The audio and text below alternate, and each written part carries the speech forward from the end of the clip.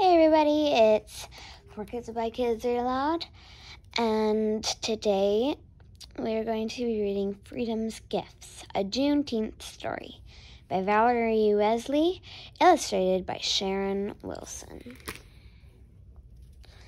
This is not gonna be a good day, June said to herself as she sat on the back porch peeling red apples. The day was June 19th, the year 1943. A cool breeze blew, and the Texas sun roasted the top of June's head.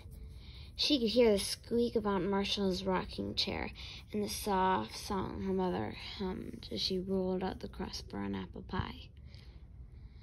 June glanced down the road that stretched in front of her like a long, dusty ribbon.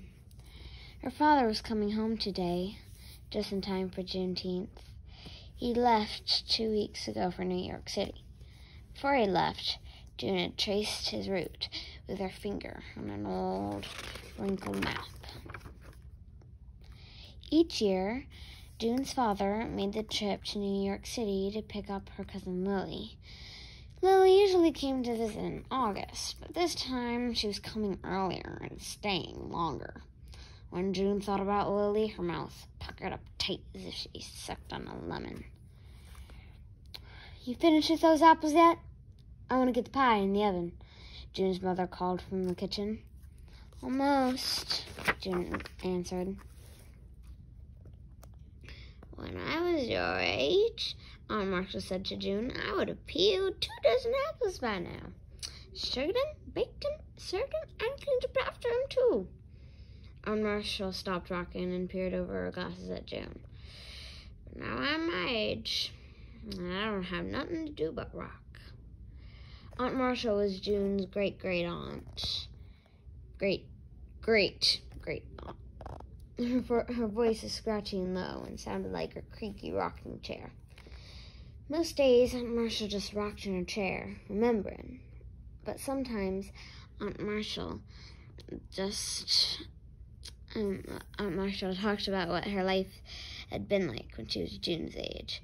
She loved to talk about her sister Sophie and all the other kinfolk who had died long before June was born. June enjoyed listening to Aunt Marshall's tales. Aunt Marshall was very old. Some people say she was the oldest woman in Texas. She was born when African Americans were enslaved, and records of their births and deaths weren't kept. She was about the same age as June when the first Juneteenth was celebrated, June 19th, 1865, the day when black people who lived in Texas were finally free. "Shh, hush," Aunt Marshall said suddenly and tilted her head as if to listen to something far away. June listened too. She heard the rumbling sound of her father's red truck as it turned the last bend in the road. "He's home, Mama, he's home!" June jumped up from her apple peeling and ran down the steps toward the truck.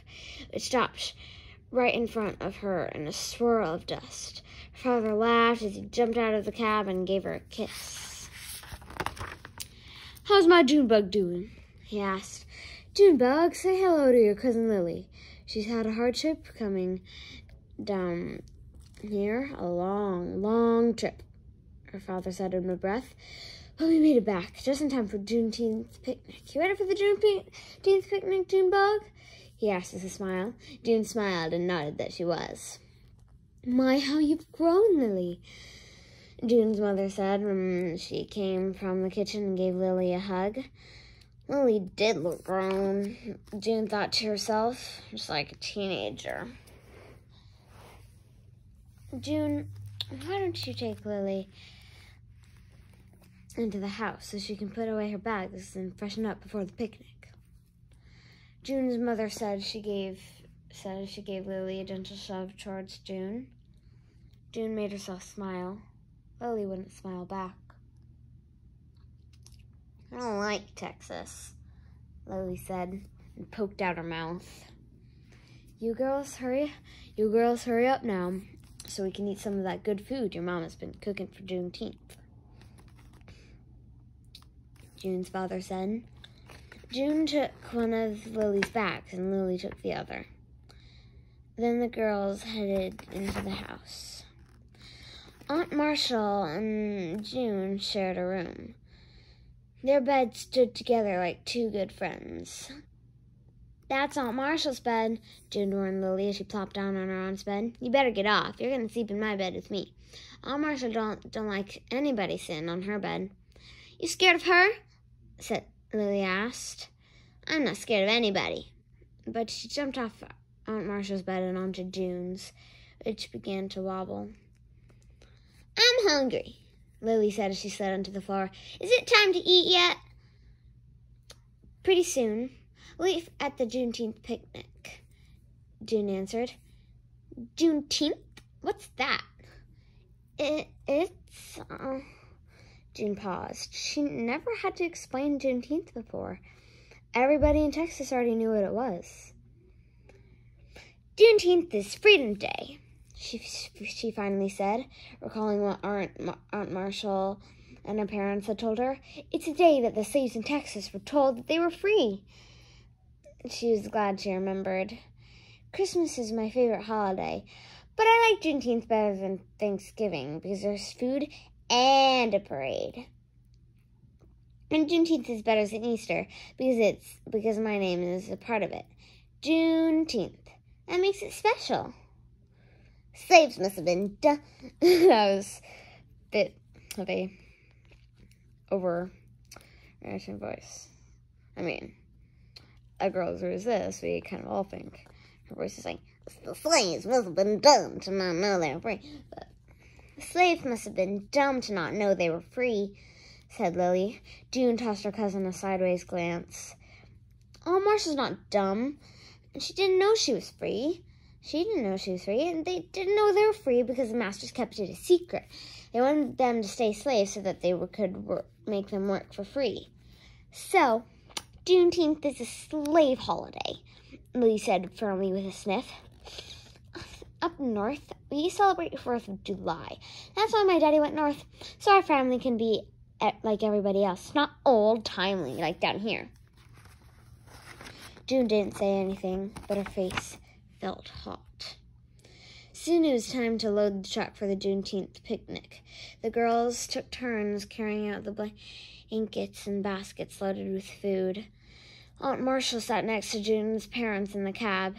June and Lily spread a blanket out in the back of the truck and sat down on it. June loved to ride in the back of the truck. She loved to feel the wind in her face and watch the clouds float by. When the day finally grew cool and the sky so dark you couldn't see, June loved to count the stars, 1, 2, 3, and wish on them the way Aunt Marshall told her to. But there were no stars in the light of day. And if there had been, June knew what she would wish, that Lily would go home. "Why can't I ride with the grown-ups?" Lily asked. "I don't want to sit on my blanket. It smells," she complained. "The wind is making my eyes hurt," she whined. Lily had just gotten to Texas, and June was tired of her already. If anybody has someone who is annoying as Lily, for example, I have a younger brother, and although he's cute, he can be a pain in the butt. So I know how June feels. As the truck pulled into the park, Lily pointed to the large sign tacked near a water fountain as she spelled out the words. WHITESONLY. That sign spells whites only, Lily said. The sign was just like the ones that hung in the department stores and many other places. Those signs pointed to where June and her family could never go. June didn't think much about the signs. It was just the way things were.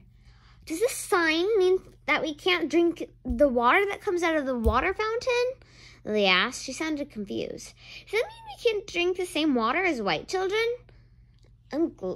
I'm glad I'm not from down here. Up north, we can do what we want to do, and go where we want to go. We can drink anywhere we want to drink. Living here is being like a slave who can't go where she wants to go and do what she wants to do.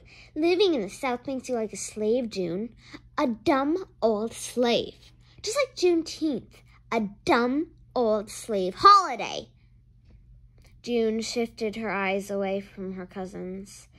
She never thought much about the signs, but now they made her feel ashamed, even though they weren't her fault. The red truck pulled into the spot in the park where everybody had gathered for the Juneteenth picnic. But June couldn't forget Lily's hurtful words. They stung her like a slap. June thought about what Lily had said when they climbed out of the truck and ran to the bandstand to see what they could see. She thought about them as the marching band from Carver High stood straight and tall and strutted their stuff when they marched. She could still hear them as the cymbals and drums clashed together like thunder in the bright afternoon. And when the ladies dressed in white from the Tubman Ladies' Aid Society strolled through the crowd, offering kind words and comfort to those who needed them. June remembered what Lily had said as her parents and others spread food on the long tables.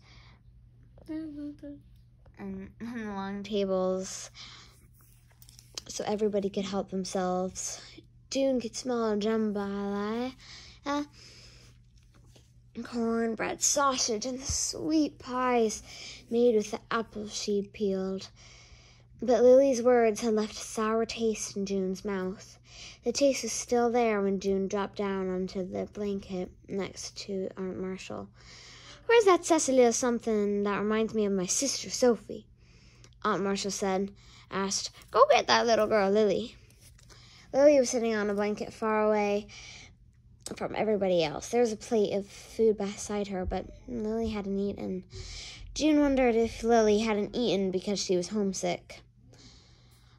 "Aunt Marshall wants to see you," she said to Lily. "Why?" Lily asked with a pout. "I don't know, but you better come. Everybody does what Aunt Marshall does, even Mama," June warned. Lily poked out her mouth further, but followed June back to where Aunt Marshall sat.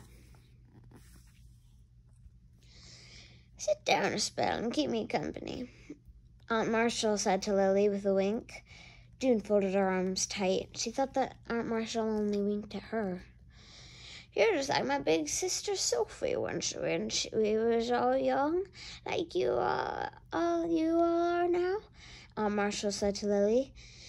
"You got the same pretty eyes and the same frisky spirit. You're smart as an old goose, though, and couldn't nobody tell what was going to come out of that girl's mouth."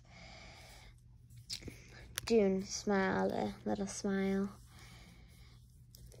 You're just like Sophie come back," Aunt Marshall said. "What happened to her, to Sophie?" Lily asked. "Gone. Just like the rest of them," Aunt Marshall said quietly. "The two of you sitting together reminds me of me and Sophie. The day she found me and all we had was each other." "Were you lost?" Lily asked. The pout was gone, and June could see concern in Lily's eyes. "Before the first Juneteenth, before freedom came," Aunt Marshall answered. "Tell us what it was like before freedom came," June asked. June hadn't heard the story before, but she loved to listen to Aunt Marshall tell it. Aunt Marshall didn't say anything for a while. "Juneteenth always sets me to remembering. Those times are ugly. There was so much evil and meanness. I don't want to even think about them on a day as good as this one. We were born and grown back then, at least we felt like it," she said softly, and her eyes got into the faraway look, the remembering look that usually told June she didn't want to be bothered. But Aunt Marshall was talking now. June stole a glance at Lily, who listened too. A butterfly swooped down from a stalk of weed to a flower, and then finally to a twig that lay in the grass. She's freer than we were then. Aunt Marshall nodded toward the butterfly, a bluebird, an ant that could crawl where it wanted. You had nothing but your mama's arms or your sister's to warm you up, at night, like them that owned you could take your family away any time they wanted, like they did my big sister Sophie. My Sophie. A look of sadness crossed Aunt Marshall's face, and June could see the sparkle of a tear in her eye. June knew that she was thinking of things that hurt her to remember. She was sorry she asked Aunt Marshall about all those old times, but they couldn't take your thoughts. The way your mama sung softly to you, or the way your sister's arms fell against yours. I kept them close and tight within me. And then freedom came? Lily asked. Finally, 2.5 years after everybody else is free. Oop. I thought that was a grandma, but finally, 2.5 years after everybody else is free, June answered. I made a mistake, but remembering what she had already learned, about that first Juneteenth. What happened that day, Aunt Marshall? Lily asked, and June realized that Lily had never heard Aunt Marshall's story.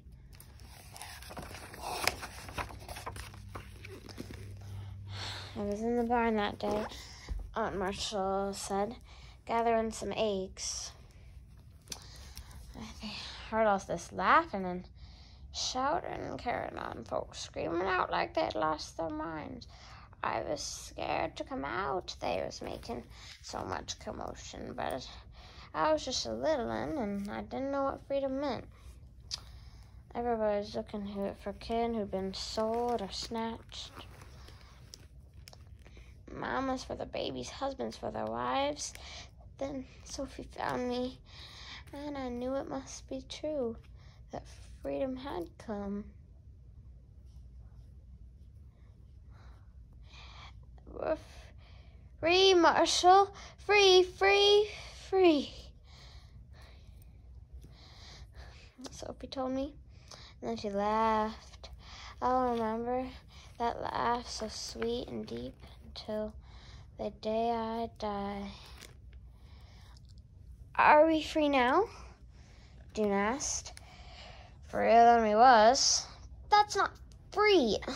Or we could drink water whenever we want, not just when the signs tell us to. We'll be as free as I'll be in this lifetime. Free as I'll be before I die. But not as free as you'll be someday. Sorry. Trying to arrange it a bit cold. You all have freedom's gifts. Nobody can take them away, Aunt Marshall said quietly, nodding toward Lily. Lily and June sat beside Aunt Marshall for a few more minutes. June felt sad when she thought about Aunt Marshall's tale, but she felt special too. She glanced at Lily. She couldn't tell if Lily felt like she did, or what was going inside her, or what was gonna come out of her mouth. Just like Aunt Marshall and Sophie. "Wanna play?" Lily asked after a minute. June nodded. The girls sat on the hot ground and played while I lost my place. Yes. While the ladies from the 10-man Ladies' Aid Society gathered up their baskets until the band had put away their instruments, and after the Juneteenth sun had set pink and yellow in the Texas sky. Then the two girls helped load the truck. It was dark and quiet in the back of the truck.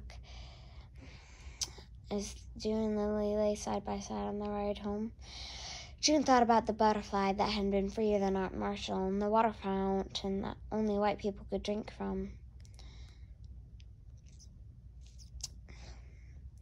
And then she thought about Freedom's gifts and how they would belong to her and Lily, like they never had belonged to Aunt Marshall and Sophie.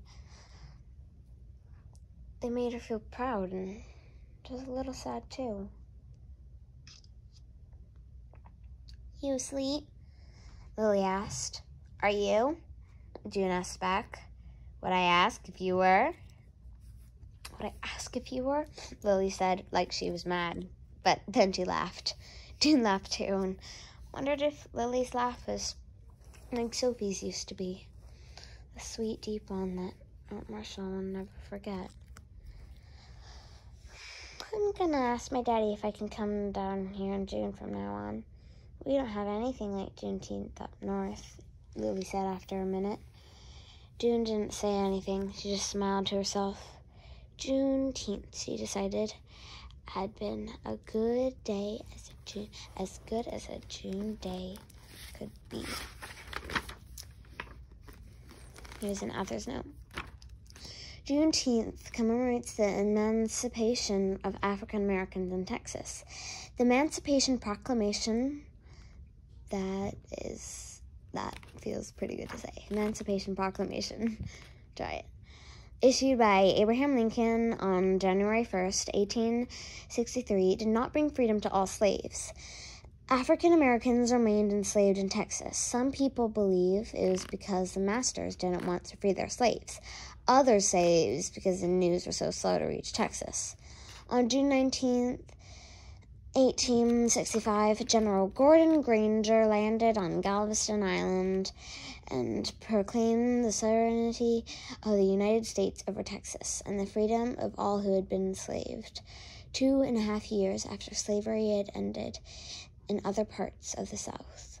From that day on, June 19th, the 19th of June was celebrated by Black Texans with picnics and parades. June was made a Texas state holiday in 1979. Today, Juneteenth is celebrated by African Americans in many parts of the United States. And that is the end for Freedom's Gifts. Hope you enjoy all these Juneteenth stories as much as I do. And it may not be when you're watching this, but now, for me, it is just 2 days from Juneteenth, and I am so excited to celebrate it, this wonderful, wonderful holiday. And because before, when I was younger, this will actually be the first time that I celebrate Juneteenth, at least that I know of, because we have not heard of Juneteenth. I have not heard of Juneteenth before, and recently I learned. And so, happy close to Juneteenth. Bye!